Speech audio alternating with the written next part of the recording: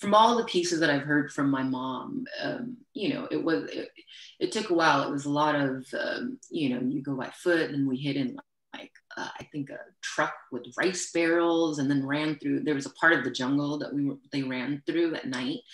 And, with gunshots firing. And my mom actually held me upside down. I was a month old.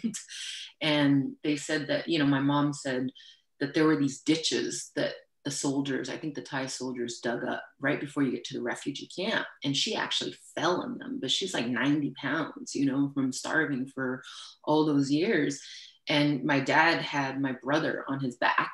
And then my mom was holding me upside down and covering my mouth so I wouldn't cry.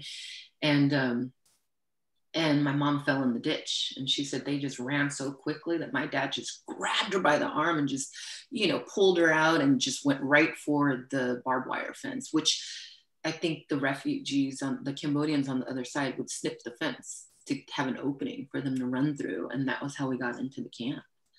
Mm-hmm. So it was pretty and then I was actually pronounced dead at the time because I wasn't breathing, but I still remember, my mom remembers the doctor at refugee camp from Oregon. I think he was from Oregon, who kept trying and trying, and he resuscitated me.